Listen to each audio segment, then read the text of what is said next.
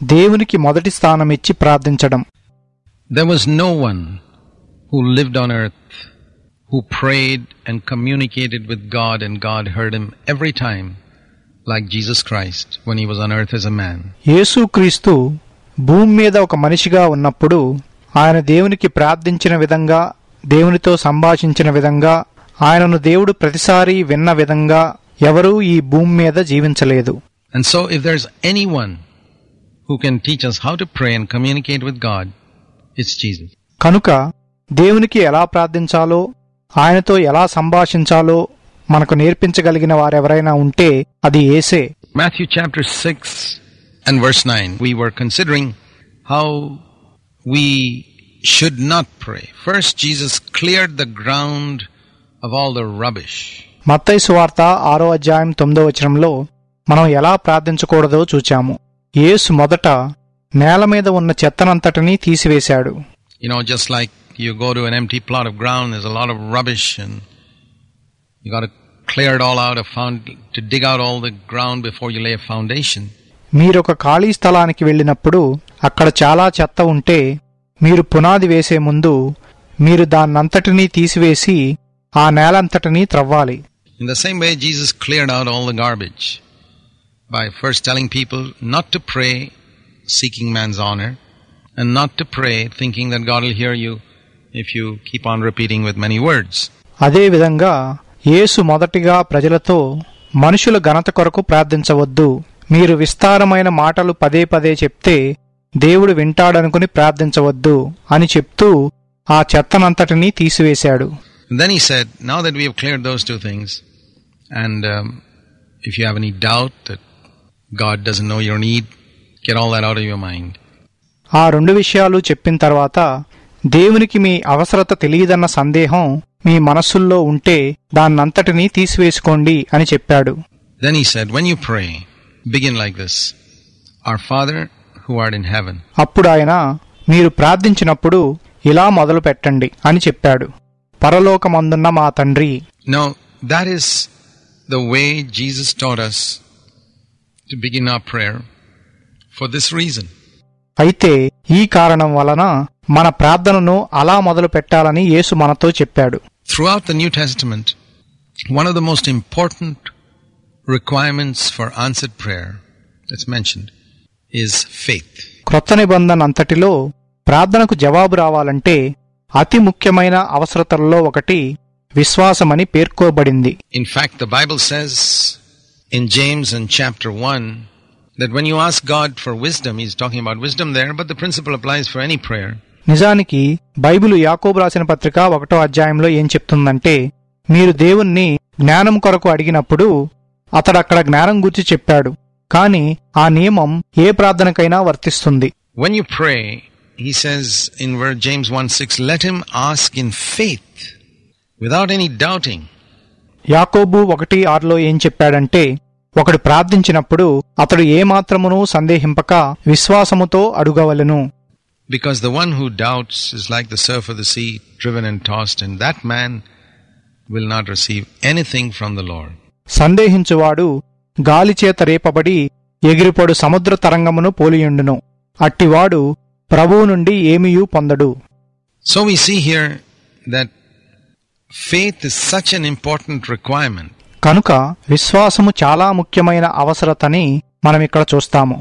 When we pray and ask God for something, that even if you have a need and you have a burden and you have a great longing for something and you're desperately requiring it, మనం ప్రార్థించి దేవుణ్ణి దేనికోసమైనా అడిగినప్పుడు మీకొక అవసరత ఉన్నా కూడా, మీకు భారమున్నా కూడా, మీకు దాని కొరకు గొప్ప ఆశ ఉన్నా కూడా, మీరు దాన్ని అత్యవసరంగా కావాలనుకుంటున్నా, yet if you don't have faith, the Bible says in James 1:7, you will receive nothing, absolutely nothing from the Lord.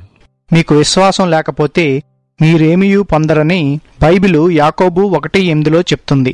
ప్రభువు నుండి ఖచ్చితంగా ఏమీయూ పొందరు. And yet many people don't understand the importance of this. అయినా కూడా అనేక మంది దీని ప్రాముఖ్యతను గ్రహించరు. They think, well, I prayed, I suppose God heard. నేను ప్రార్థన చేశాను గదా, దేవుడు వినే ఉంటాడు అని వారనుకుంటారు. Question is, did you pray with faith? You believe that God will hear? ఇక్కడ ప్రశ్న ఏంటంటే, నువ్వు విశ్వాసంతో ప్రార్థించావా? దేవుడు వింటాడని నువ్వు నమ్ముతున్నావా? Or you're not sure whether he heard or not? లేక ఆయన విన్నాడో లేదో నీకు ఖచ్చితంగా తెలీదా? You like the atheist who wonders whether there is a God up there listening to us at all. The Bible says he who comes to God must believe that God exists in Hebrews 11:6, and that God is a rewarder of those who diligently seek him. అసలు పైనుండి మన ప్రార్థన వినే దేవుడు ఉన్నాడా అని సందేహించే నాస్తికుని వలె నువ్వున్నావు.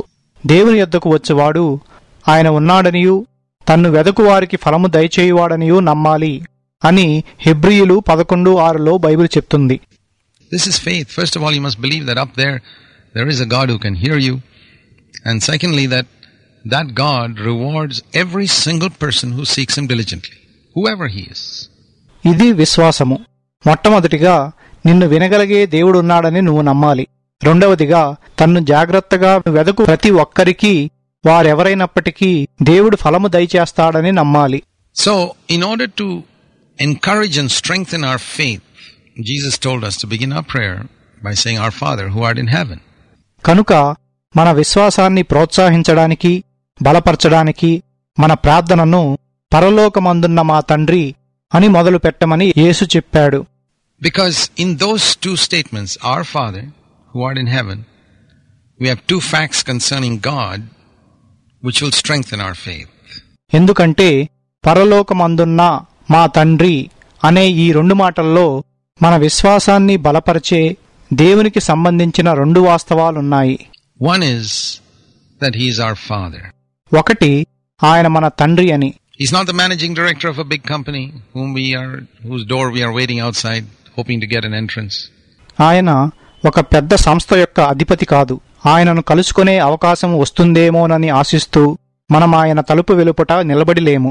He's not some great religious leader with whom we are trying to get an audience and for which there's a big waiting list. No. ఆయన మనం కలుసుకోవడానికి ప్రయత్నించే ఒక గొప్ప మత నాయకుడు కాదు. ఆయన దర్శనం కోసం మనం బారులు తీరనక్కరలేదు. He's a loving father. A child can go and see his father and talk to his father anytime. ఆయన ఒక ప్రేమగల తండ్రి. ఒక బిడ్డ వెళ్లి తన తండ్రిని ఎప్పుడైనా కలుసుకోవచ్చు. తన తండ్రితో ఎప్పుడైనా మాట్లాడవచ్చు.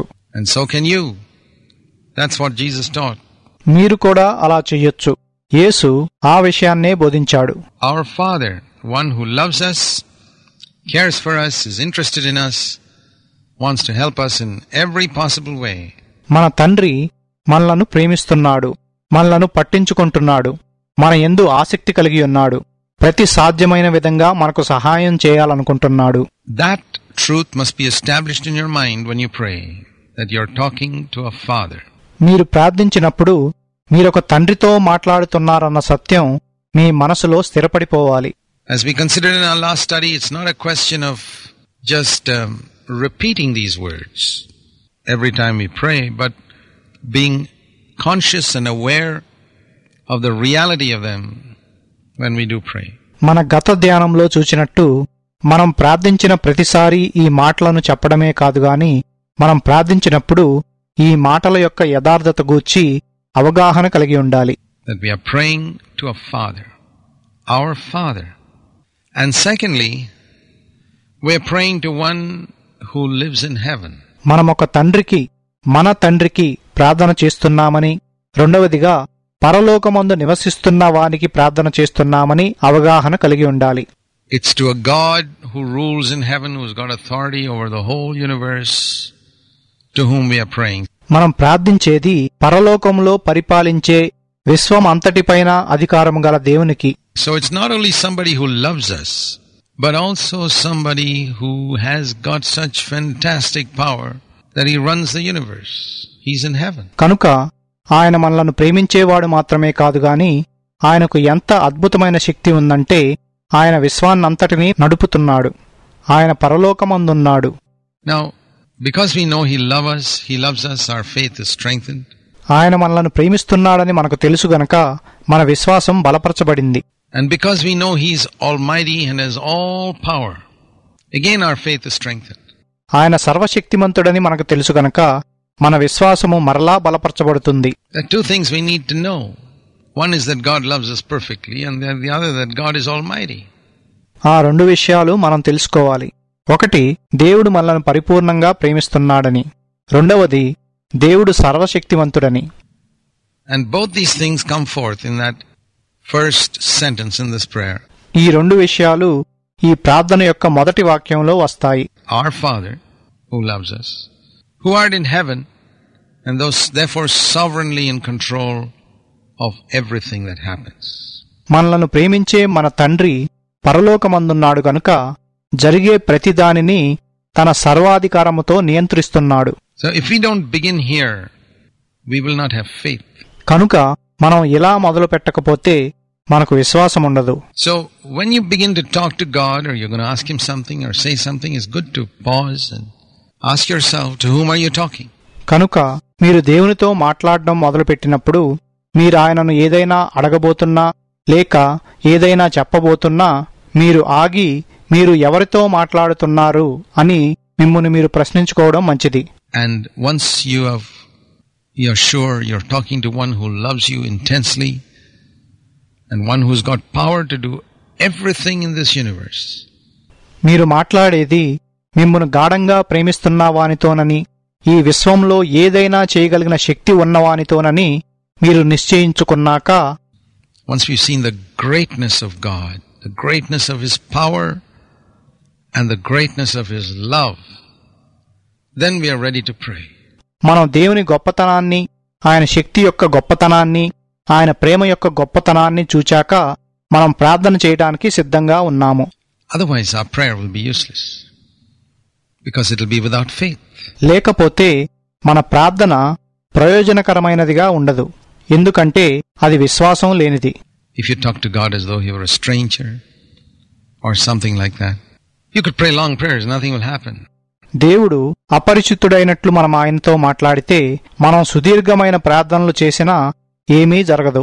My guess is that lots and lots of prayers prayed by Christians never get answered. నా ఊహ ఏంటంటే క్రైస్తవులు చేసిన చాలా చాలా ప్రార్థనలకు జవాబుండదు. Probably 90% of them or more, because there's no faith. వాటిల్లో బహుశా 90% ప్రార్థనలకు జవాబుండదు, ఎందుకంటే విశ్వాసం లేదు. Now when it comes to earthly things, you may imagine that you got some answers to God, from God in prayer. అయితే భూ సంబంధమైన విషయాలకొచ్చేసరికి మీకు ప్రార్థనలో దేవుని నుండి కొన్ని సమాధానాలు వచ్చాయని ఊహించుకోవచ్చు. But Jesus said in Matthew 5 that God is such a good God that he makes the sun to rise on the good person and the evil person equal.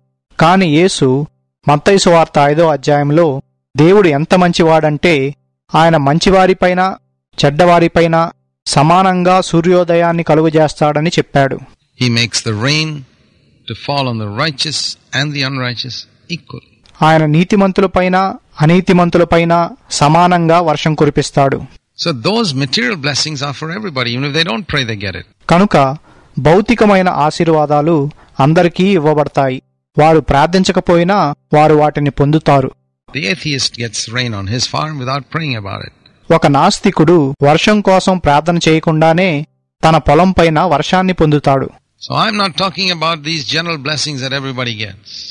కనుక అందరూ పొందే ఈ సామాన్యమైన దీవెనలను గూర్చి నేను మాట్లాడటం లేదు. But specific things, when we ask God for it, you can have it if you ask in faith. కానీ మనం దేవుణ్ణి ప్రత్యేకమైన విషయాల కొరకు అడిగితే, మీరు విశ్వాసంతో అడిగితే మీరు దాన్ని పొందగలరు. Our Father who art in heaven, one who loves me perfectly, one who's got almighty power. పరలోకమందున్న మా తండ్రి, నన్ను సంపూర్ణంగా ప్రేమించేవాడు, సర్వశక్తి కలిగినవాడు. And the first request in this prayer in Matthew 6 is, hallowed be thy name. మత్తయి సువార్త 6వ అధ్యాయంలో ఉన్న ఈ ప్రార్థన యొక్క మొదటి మనవి ఏంటంటే, నీ నామం పరిశుద్ధపరచబడునుగాక. There are 6 requests in this prayer. ఈ ప్రార్థనలో 6 మనవులు ఉన్నాయి. Hallowed be thy name. నీ నామం పరిశుద్ధపరచబడునుగాక. Thy kingdom come. నీ రాజ్యం వచ్చునుగాక. Thy will be done on earth as it is in heaven. నీ చిత్తము పరలోకమందు నెరవేరుచున్నట్లు భూమి యందును నెరవేరునుగాక. Give us this day our daily bread. మా అనుదిన ఆహారము నేడు మాకు దయచేయుము. Forgive us our debts as we've forgiven others. మా రుణస్థులను మేము క్షమించియున్న ప్రకారము మా రుణము క్షమించుము. And don't lead us into temptation, but deliver us from evil. మమ్మును శోధనలోకి తేక కీడు నుండి మమ్మును తప్పించుము. The first three concern God. మొదటి మూడు దేవునికి సంబంధించినవి. And the next three concern our needs and the needs of our fellow believers. తర్వాత మూడు మన అవసరతలకు మన తోటి విశ్వాసుల అవసరతలకు సంబంధించినవి. So we see here, before we come to our needs, Jesus taught us to pray concerning God's kingdom and His glory and His name. కనుక మన అవసరతలకు మనం వచ్చే ముందు యేసు మనకు దేవుని రాజ్యం గురించి, ఆయన మహిమ గురించి, ఆయన నామం గురించి ప్రార్థించడం నేర్పించాడు. తద్వారా Thereby He was teaching us the importance of putting God first in our lives. ఆ విధంగా ఆయన మనకు మన జీవితాల్లో దేవుణ్ణి ముందు పెట్టడం యొక్క ప్రాముఖ్యతను నేర్పిస్తున్నాడని ఇక్కడ మనం చూస్తాము. Even though our needs may be desperate and very great, Jesus still taught us to put it secondary. మనకు కావలసినవి ఎంతో అత్యవసరమైనవి, ఎంతో గొప్పవైనా కూడా యేసు వాటికి రెండో స్థానం ఇవ్వమని చెప్పాడు. Because when you seek the kingdom of God first, all the other things will be added to you. ఎందుకంటే మీరు దేవుని రాజ్యాన్ని మొదట వెదిగితే మిగతావన్నీయూ మీకు అనుగ్రహించబడతాయి. So if we don't seek God's kingdom first and seek those other things, we may get some of them, but they won't be a help or a blessing. That's the thing.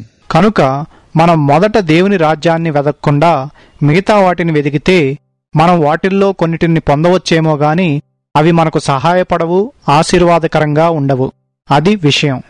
So Jesus taught us to be centered in God in our life and also in our prayers. కనుక యేసు మన జీవితాల్లోనూ మన ప్రార్థనల్లోనూ దేవుణ్ణి కేంద్రంగా కలిగి ఉండాలని నేర్పించాడు.